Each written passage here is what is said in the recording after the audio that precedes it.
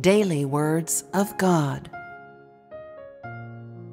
As one who believes in God, you should understand that today, in receiving the work of God in the last days and all the work of God's plan in you, you have really received great exaltation and salvation from God.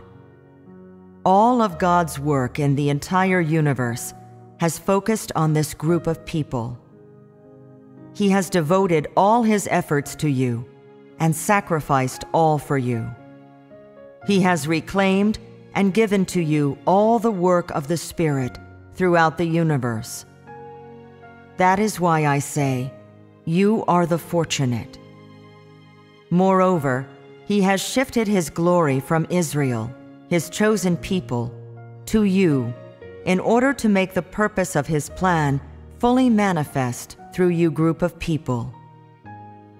Therefore, you are those who will receive the inheritance of God, and even more, the heirs of God's glory.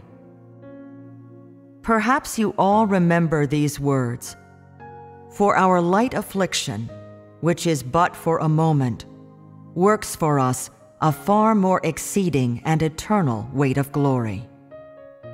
In the past, you have all heard this saying, yet none understood the true meaning of the words.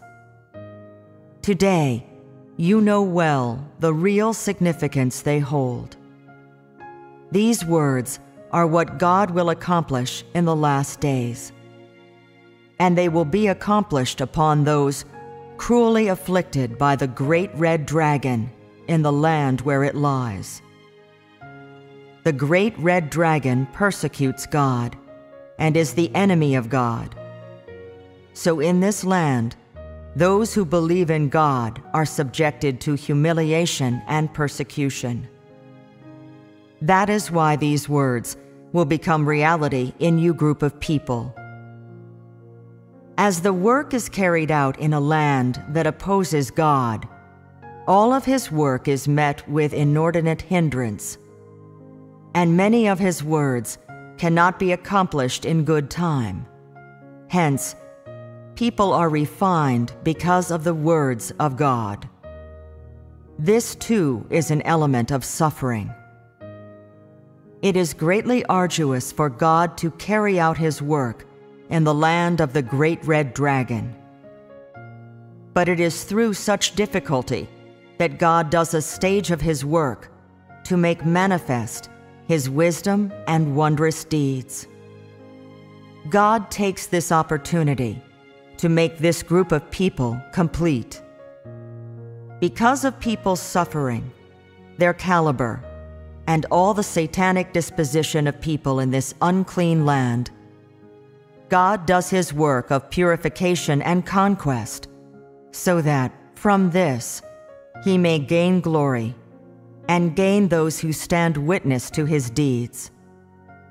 This is the full significance of all the sacrifices that God has made for this group of people. That is to say, God does the work of conquest just through those who oppose him. Therefore, only doing so can manifest the great power of God. In other words, only those in the unclean land are worthy to inherit the glory of God, and only this can give prominence to the great power of God. That is why I say, the glory of God is gained in the unclean land and from those who live within. This is the will of God. This is just as in the stage of Jesus' work. He could only be glorified among those Pharisees who persecuted him. If not for such persecution and the betrayal of Judas, Jesus would not have been ridiculed or slandered, much less crucified, and thus could never have gained glory. Wherever God works in each age, and wherever he does his work in the flesh, he gains glory there, and there gains those he intends to gain. This is the plan of God's work and this is his management.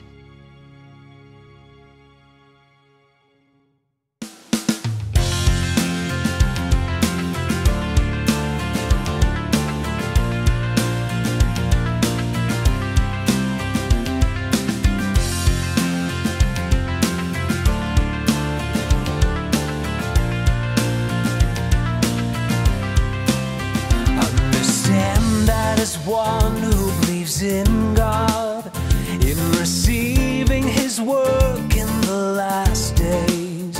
You've received glory and salvation as God works his plan through you.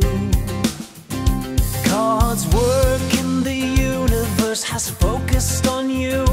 All of his efforts have been devoted to you. God has sacrificed everything for you and bestowed the work of the Spirit upon you. You are the fortunate, the lucky ones. He has shifted his glory from Israel to manifest his plan through you, the heirs to his glory and inheritance. You are the fortunate, the lucky ones. He has shifted his glory from Israel to manifest his plan through you, the heirs to his glory and inheritance. Before you heard but didn't understand the true meaning of these wondrous words, for our light affliction, which is but for a moment, works for us a far more exceeding and eternal weight of glory. Now you are fully aware the significance they hold. These words will be fulfilled in the last days upon those who are cruelly afflicted by the great red dragon, the enemy of God, because it persecutes God. Believers in this land suffer torments. That's why God's promise,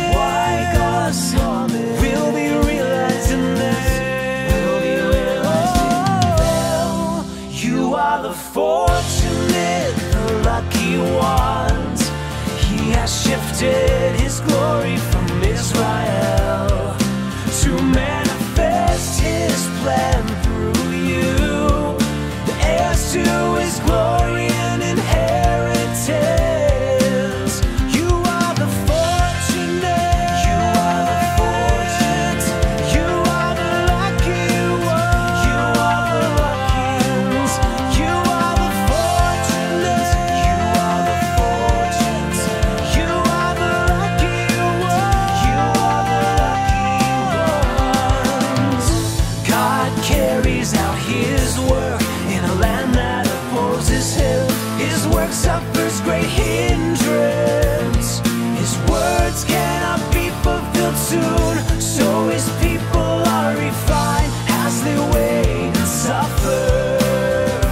God's work is difficult in the great red dragon's land. It's through the struggle that God does the step of work to manifest his wisdom and his wondrous deeds, to make these people perfect and complete. Due to their suffering and poor caliber, their satanic disposition formed in this filthy land, God works to purify and conquer them, that he may gain glory and witnesses to his deeds. This is the meaning of all sacrifice he makes. God conquers through those who oppose him to manifest his power. In the unclean land, only people there are worthy of of inheriting His glory. God's power is great, but must be revealed in the impure land, as is His will.